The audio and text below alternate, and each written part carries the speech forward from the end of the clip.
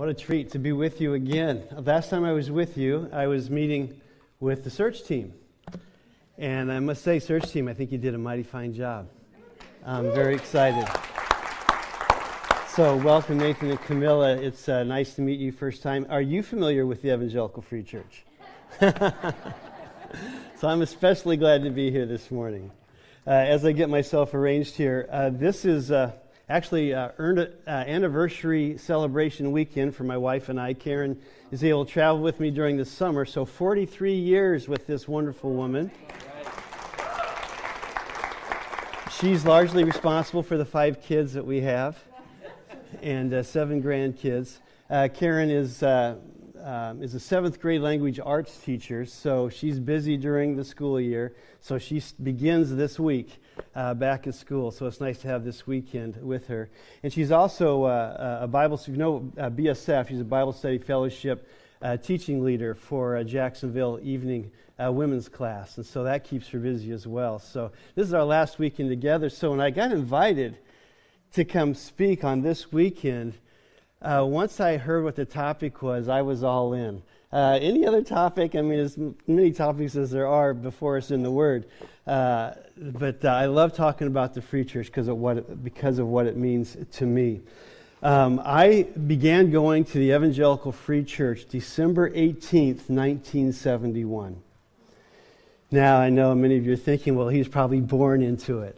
Now, I was a little bit older than that at that particular time. But I'd like to think that my story mirrors the story of the Evangelical Free Church of America. Give you a little backstory here of where the Free Church came from. Or let's start with who we are right now. So right now, the Evangelical Free Church of America is an association of churches across the United States that numbers over 1,300 evangelical free churches. We're called by EV Free or the Free Church, EFCA, all kinds of names that we're called. Those over 1,300 churches are divided into 17 districts, of which I get to oversee the Southeast District, which is 9 states of the Southeast. Now, that's huge geography, but we call ourselves the Siberia of the Free Church. Because we have huge geography, but very few settlements or very few churches. Half of our churches are in Florida. The other half are scattered around the other 8 states. And we number 100 ministries, 70 churches, and 30 church plants currently underway. So that's who we are as a district, the Southeast District, one of 17 of 1,300 churches. Nationally, there are about 130 church plants going on right now. Each week, numbers 360,000 of us gathered as a weekly attenders in the Evangelical Free Church. That averages out to about 225 per church, which actually makes the Evangelical Free Church of America a large church denomination. We have 200 chaplains, 50 of them are military chaplains, and another 150 are institutional chaplains, like hospitals and things of that sort. We have 3 divisions. I'm trying to get this stuff out of the way so I can really get to my favorite part of the story. We're divided this way in really 3 departments, we'll say. There's the Office of the President. Kevin Complin is our 6th president. He's been serving us for 3 years now. And our headquarters is in Minneapolis, Minnesota. We have what's called Reach National. And there we have a team that oversees the national ministries, those within the boundaries of the U.S., of which our district, of course, would fall under. And then we have what's called Reach Global, and that's our international ministry. We have 611 missionaries. Our son happens to be one of them in Mexico City. We were visiting him about 10 days ago. And we're in 48 countries. Part of Reach Global is our crisis response team that some of you might have heard about. And so in the last 12 months or so, they responded to 5 world crisis events, from the hurricanes to the floods to the earthquakes, and so they respond. And 118 church teams have been sent out in the last 12 months just to serve those in crisis. And the first goal is to come alongside any Evangelical Free Church, of course, to start with the family and come alongside them and then work through them to be able to serve those communities that are affected. Now, the EFCA has a conference that meets every other year called EFCA 1. And that's where pastors and leaders, delegates, come every other year, and that's where the business of our association is done. Electing a president, if there's any changes that need to be made at the big picture. They also have a theology conference that happens every year, Nathan, and you're more than invited. And the next one's going to be in the Chicago area in the very early part of February. So a different theological issue is picked, and then they invite speakers to come in, and then we come and enjoy that. Now, our district also has a conference every year. It's called SEDCON, Southeast District Conference. So SEDCON meets every year at different places and different times.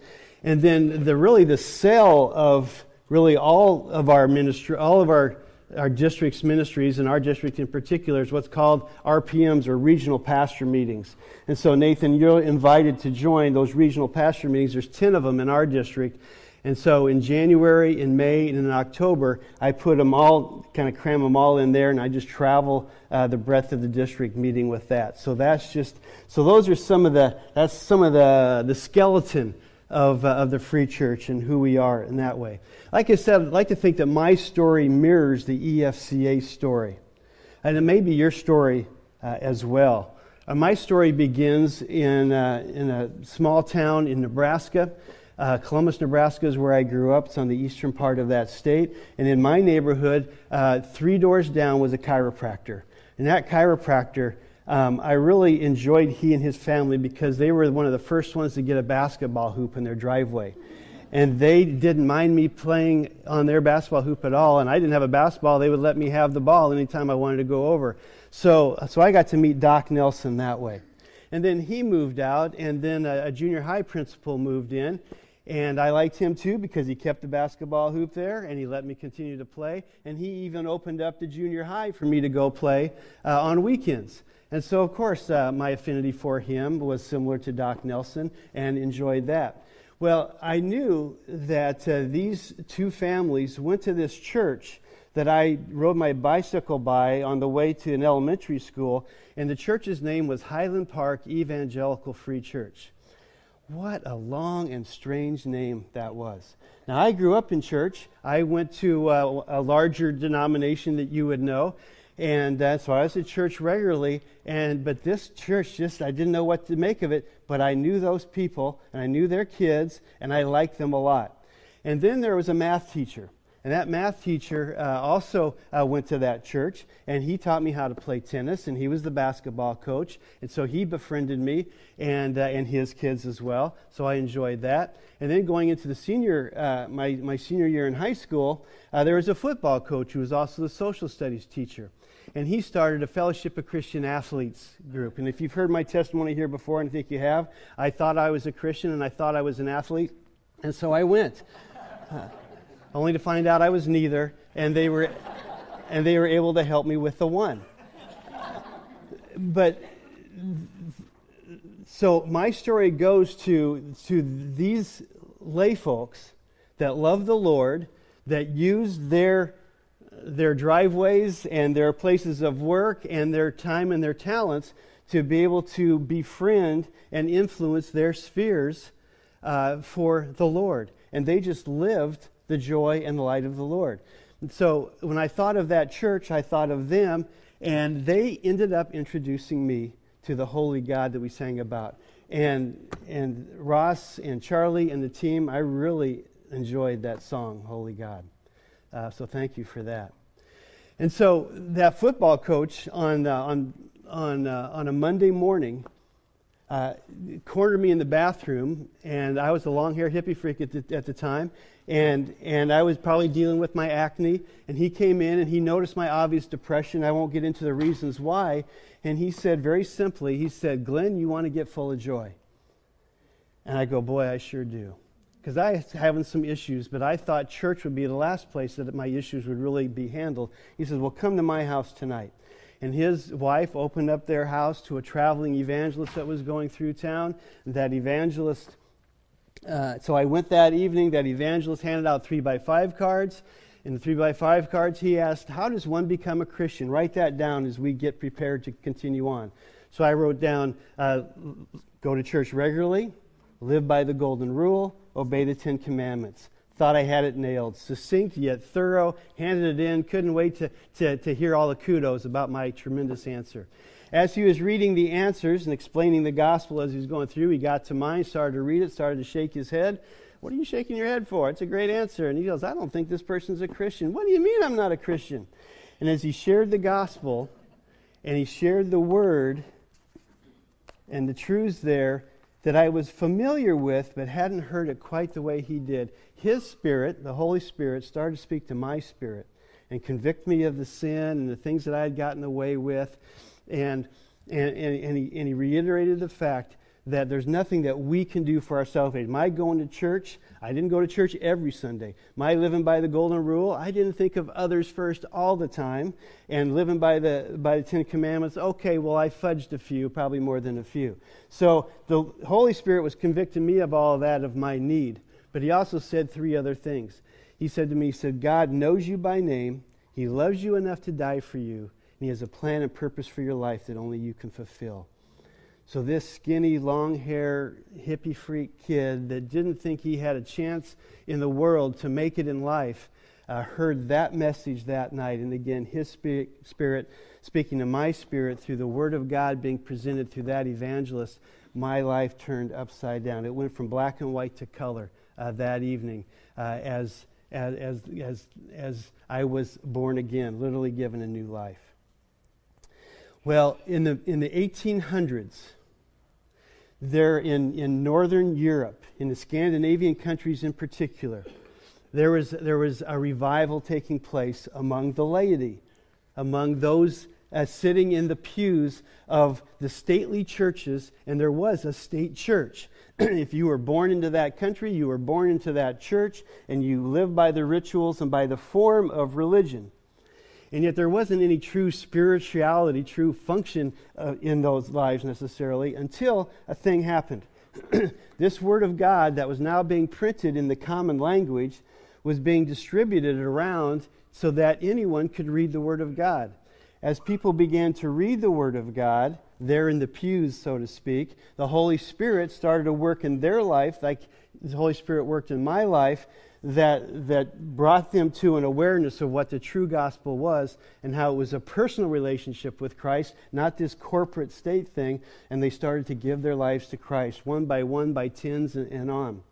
Well, this new life, like myself, it went from black and white to color for them as well, and so they started to gather with others that were having a similar experience, a revival taking place.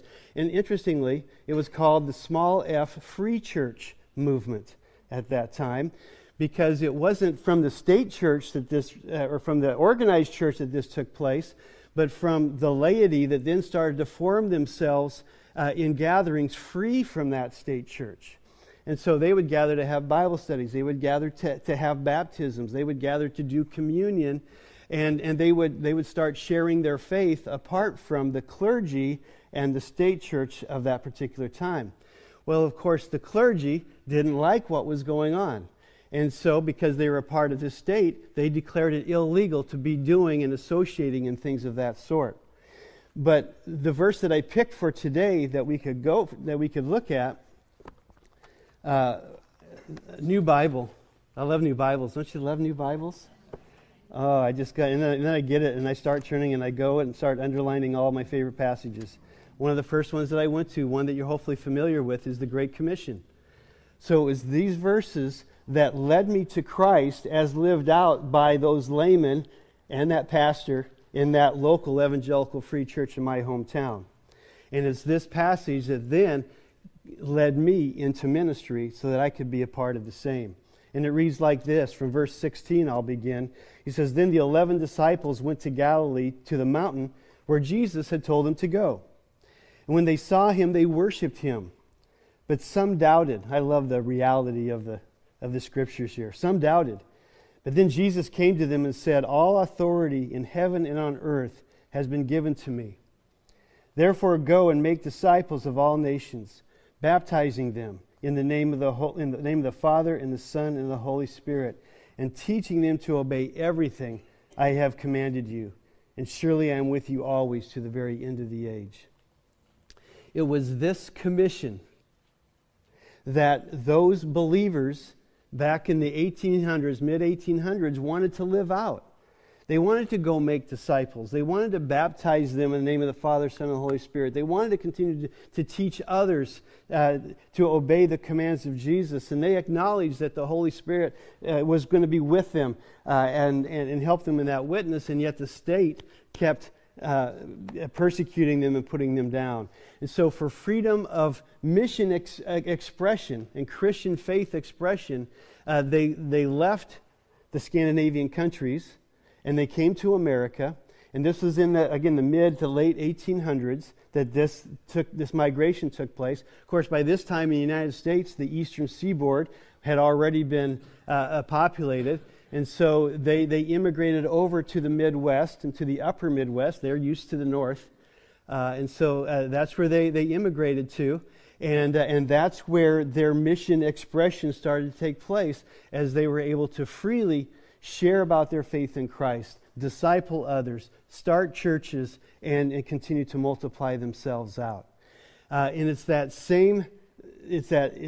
particular commissioning and vision that they had that brought them to the States that started that church in Columbus, Nebraska, that then had a pastor that realized it's not just my job as a pastor to do this work, but I'm going to equip those in the pews, every person to be able to, was a minister for God, to be able to reach out into the community to which my life was reached, and I got incorporated into that. And so I came to Christ on Monday night, December 12th, 1971, as a senior in high school. My first time in that Highland Park Evangelical Free Church was December 18th, that next Sunday, to where those same coaches and teachers and everyone around discipled me and encouraged me in the Lord, and actually encouraged me to go into full-time Christian work and to continue to play out this Great Commission.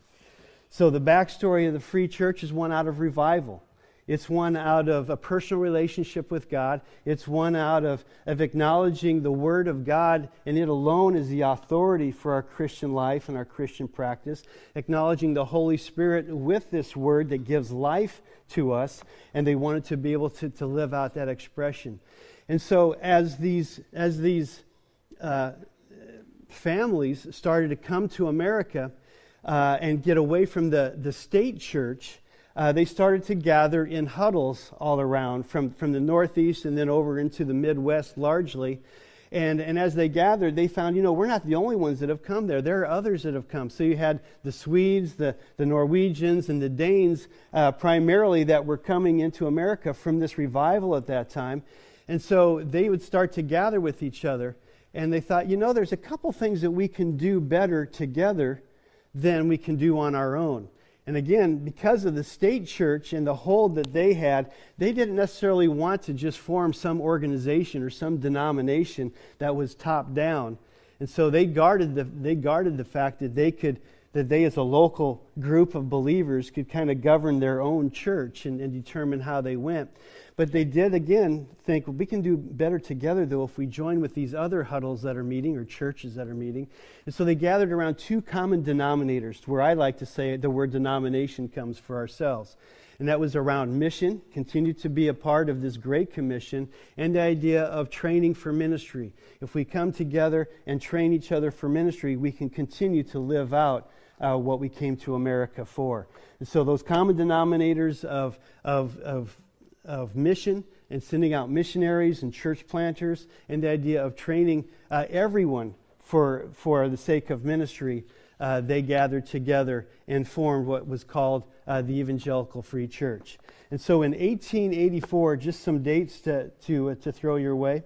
In 1884, the Swedes started to gather, and that's where they officially formed the Evangelical Free Church of America.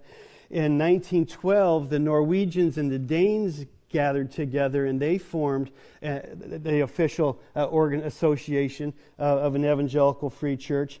And then in 1950, those two groups came together to form what we know today as the Evangelical Free Church of America. So 1950 is when that took place. Again, we're largely in the Midwest, upper Midwest.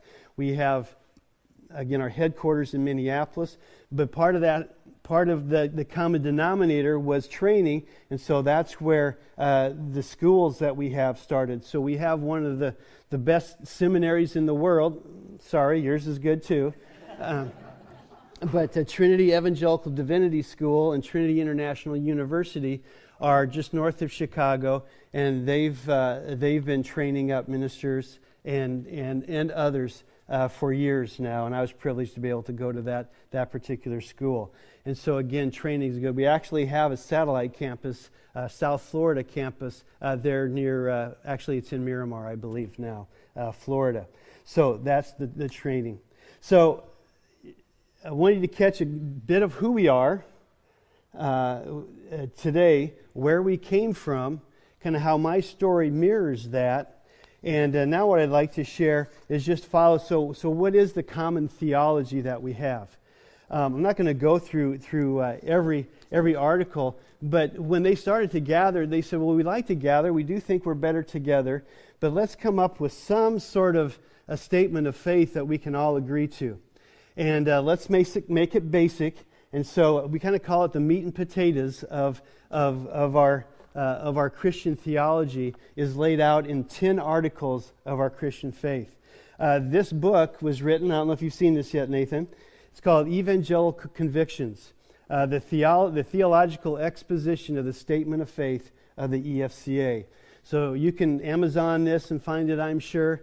But Evangelical Convictions goes article by article and explains what it is we believe. It's very readable, but to the basic meat and potatoes of what our statement of faith is. It begins with God, theology proper, goes to the Bible, then the human condition.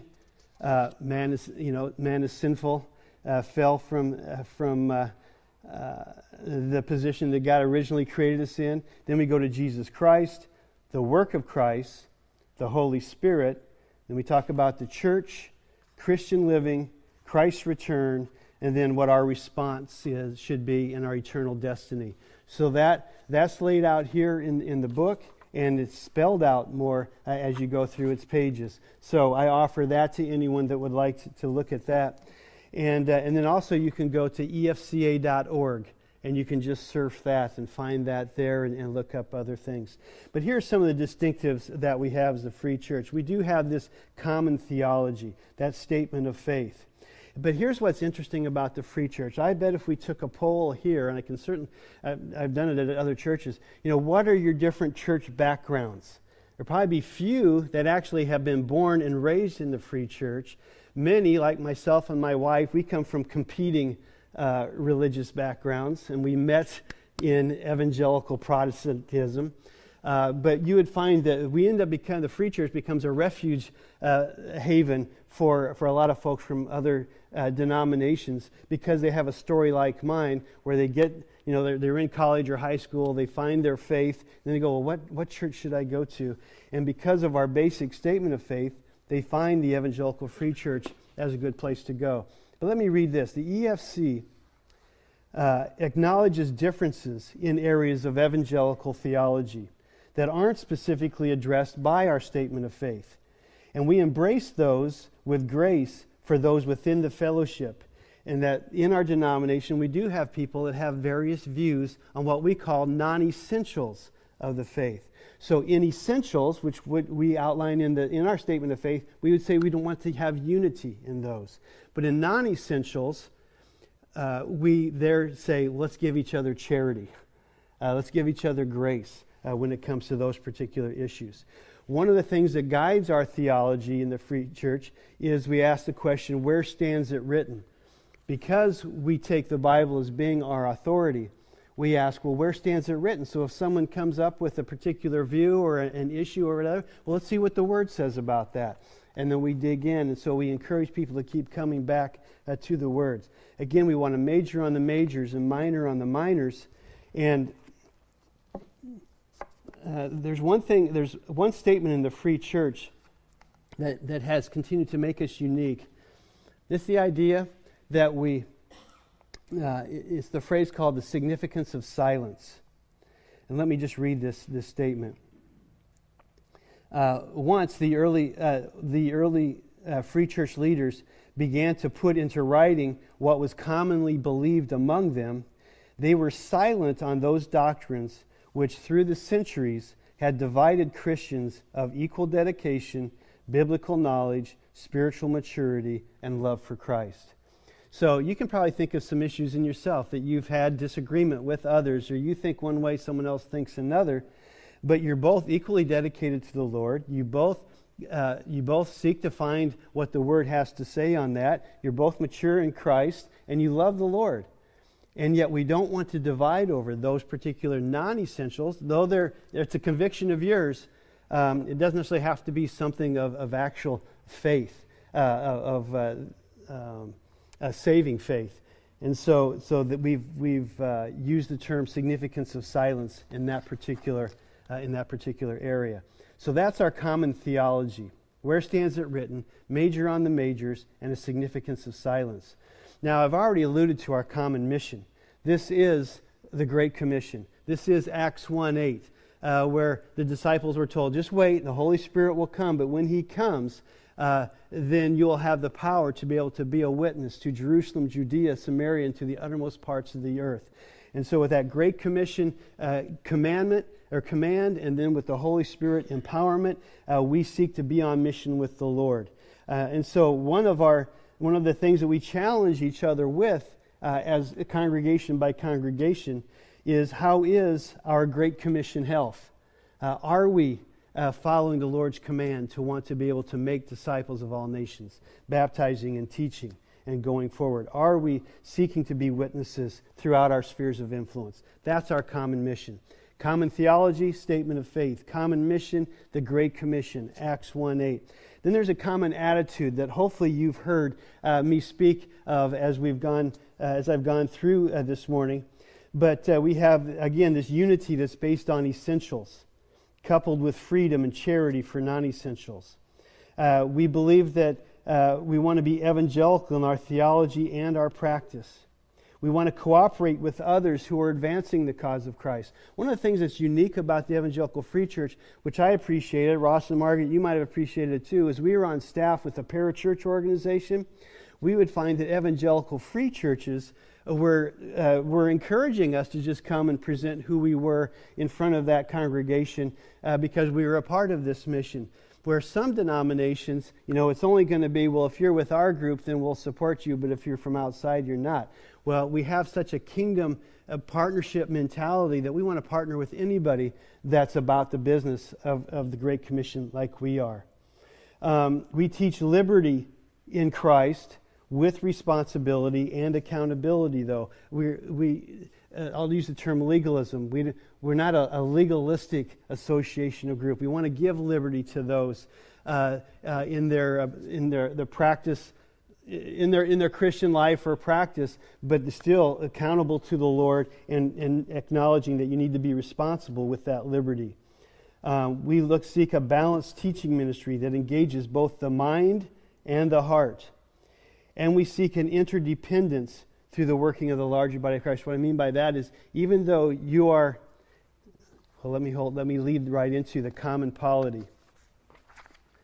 So there's a common polity. Polity is governance, church governance. So rather than the state church that's going to tell you how to conduct your services and who to have as your pastor and things of that sort, in the free church, every individual free church has the freedom, under the guidance of the Holy Spirit, to govern its own affairs in accordance with the mind of Christ and His Word. And so in that local autonomy that you have, to where in the denomination that I grew up, my position would be bishop. And I would have power to appoint who was to be the pastor and who were to be different things. And we would probably have ownership over this building and this property. Not so in the Evangelical Free Church. I have no power. It's only by a power of influence that this position has, and it's the power resides in your local congregation. And your power as local congregation comes from a church membership, and a church membership that is given to those who have saving faith, that want to join this membership. And as your membership gathers together, that's the highest form of authority under Christ that you have as a church to govern. Now, part of the authority that you have as a membership is to recognize that there are gifted leaders that God has given. And those leaders are then to be identified, acknowledged, and appointed to then lead your congregation within the parameters that your constitution and bylaws that you have agreed on go. So it's a mutual accountability of the membership of the church with the leadership that you have affirmed and put in place, and then that leadership is accountable to the membership, and it's just kind of a cycle like that with that mutual accountability. So that's the common polity that we have.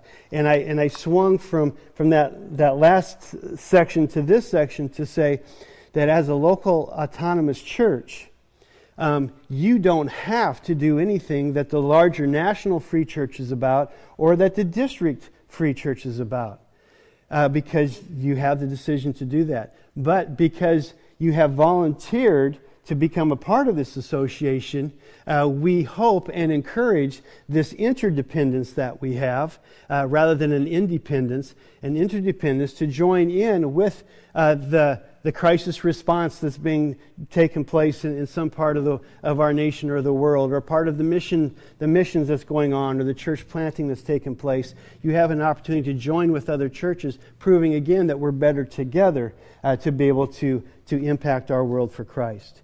So that's the common polity portion of that each local congregation can serve itself and doesn't need someone from outside. And then that takes us to the common commitments, which I've also just alluded to. The fact that you as a local church will be willing to cooperate with other free churches that are other local churches in the area. And that you as a local congregation will consider what the district is trying to accomplish. For example, I just have a new ministry partner that will help us with our Spanish ministries. And so I'd love for you to be able to see what Hugo is able to bring as far as expanding our sphere of influence among Spanish speakers that are in our ministry domain. And of course, National has different opportunities that will be presented. Again, you don't have to do these, but we present them to you to say, hey, the more we can join together, the more we can go. And then, of course, in missions across the way. The last thing you have, I believe, in your bulletin is what our president, Kevin Complin, put together. And I'll leave us with this.